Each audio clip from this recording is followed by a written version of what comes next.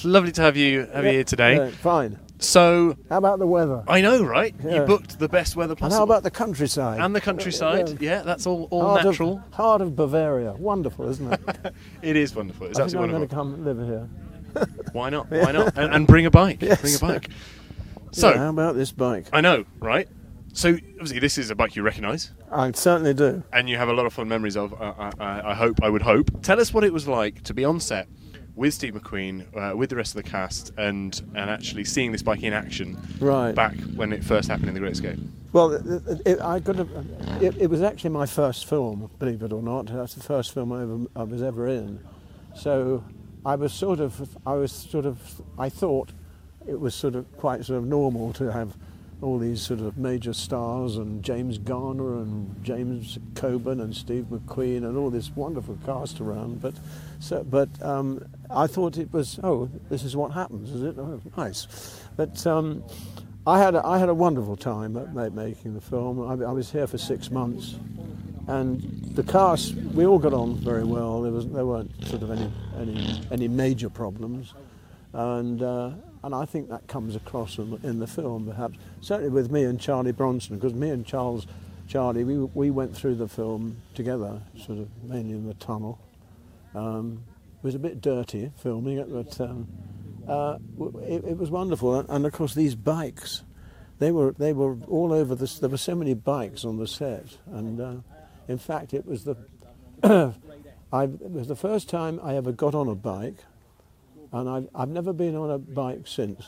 I love bikes, but I actually learned to ride a bike. I wouldn't know how to ride a bike now, but there were so many of them on the set that it seems rude not to get on one and try and ride it. And but this is the most famous bike of all, absolutely, because this is the one that Steve used to career around the Bavarian countryside, being chased by the Nazi regime. And this, of course, is the bike he used to go over the jump.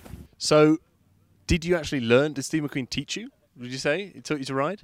He did, actually, yes, because I had no idea how to ride a motorbike, and so I got on one, and I didn't even know how to start it, so let alone ride it. But I fell off a lot of times, but I eventually got the hang of it. But as I say, I had never ridden a bike before, and I've never ridden a bike since. But I like bikes, but it's just never been part of my life. So it was great fun, great fun.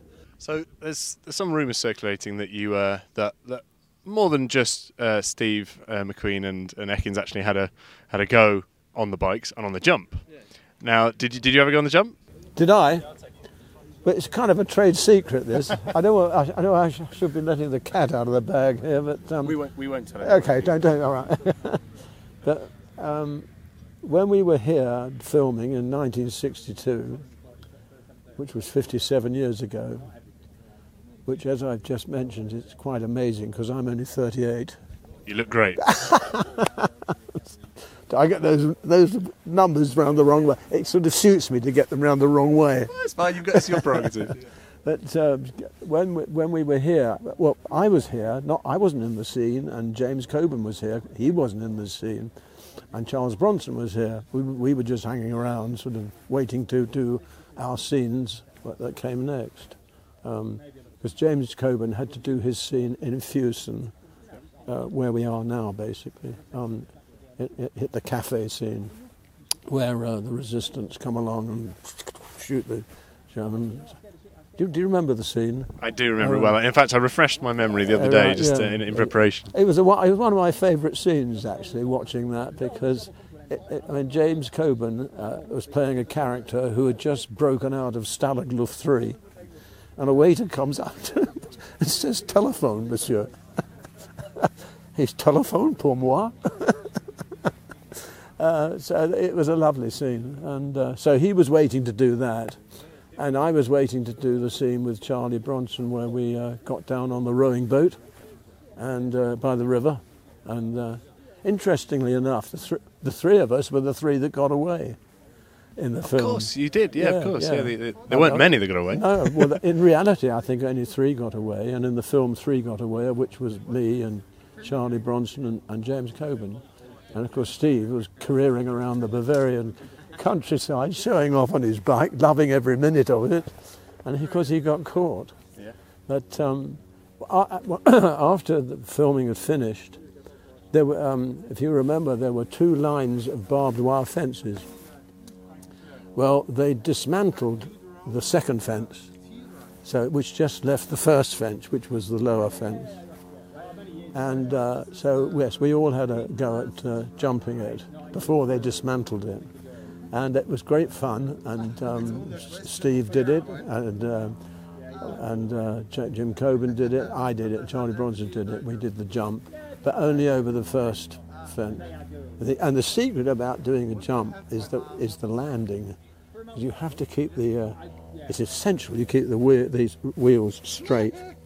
If you're slightly off centre, you've had it. We should get Guy in and give us some tips. Yeah. And it was all right. I did it. Charlie did it. Jim Coburn. Jim was a tall guy. He was about 6'2", I think, 6, long lanky legs, and he wasn't too well coordinated. So he did it, and forgive my language, he fell arse over tip. So, would have loved to see that. But anyway, he didn't hurt himself. But that's what happened at the end, and it was great fun. It was great fun making the film. I mean, I remember there was an old Hollywood actor called Robert Mitchum, and he wrote a biography called "It Sure Beats Working," and it sums up the being an actor and making films. It's very enjoyable, and it's wonderful to see it all put together and finally seeing it in the cinema. And it's a wonderful life. I've been very fortunate, very fortunate.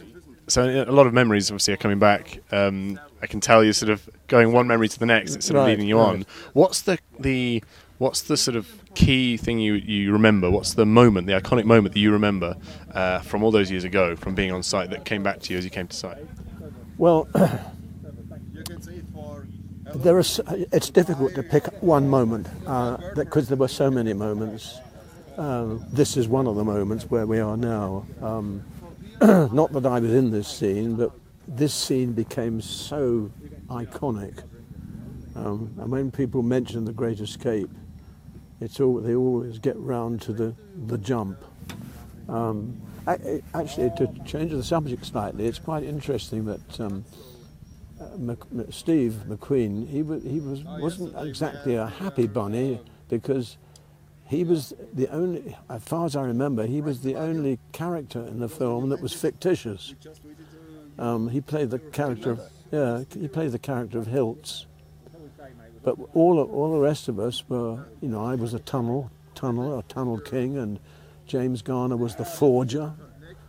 You did you tried the first escape, didn't you? On set in the film, you were one of the first to try and escape in the trucks with the yes, with that's the trees. Right. Yes. I got in the truck where the trees were all over, and I have to tell you about that scene. The guy playing the German officer, he had a pitchfork. And I was under these branches, and he stuck the pitchfork in. I said, I said before, where my head is, don't you? Keep it well away from my head. And he got very close. Well, that could have been a completely different story. But I said, So you're one of two. Essentially, people still left from the original cast. Sadly, yes. There's me, as far as I know. Except for the Germans, obviously. Yes, yeah. I don't know how many of them are left, no. but the English English-speaking actors. There's me and David McCullum. And yes, dear David, he's still working, and I understand living in New York and working. I think he's actually older than me, but not a lot of people are older than me. Oh, wait, no, wait a minute. I'm 38. 38, was it? 38, that's it, yeah. So you were on set with some huge names. You mentioned earlier some huge stars. Yes. What was it like for you, especially as a first-timer, a new actor? What was that like for you? It was the first time on. Well, I have to be honest, you have to remember that we are going back 57 years. It was 1962, and the huge stars, they became huge stars. In 1962, Richard Attenborough was very well known, certainly in England.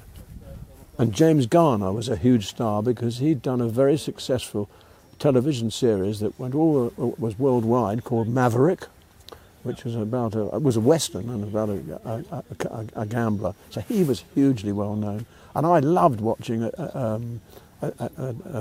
Maverick as a teenager. I always used to watch Maverick, and that was very impressive. Wow, I'm going to make a film with James Garner. Wow, and that was terrific. I have to be honest with you, Steve McQueen, I didn't really know a lot about him. I knew he'd been in The Magnificent Seven, which I had seen. I understand he'd made a very well-known television series in America called Wanted Dead or Alive, but that had not been shown, I don't think. Well, I'd never seen it in England.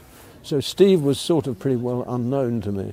James Garner was hugely well known. Richard Attenborough was hugely well known. And I guess that was about it, really. So they all became, and James Coburn, they all became huge stars, but when we made The Great Escape, they weren't as huge as they became. So it wasn't quite as daunting as you think it might have been.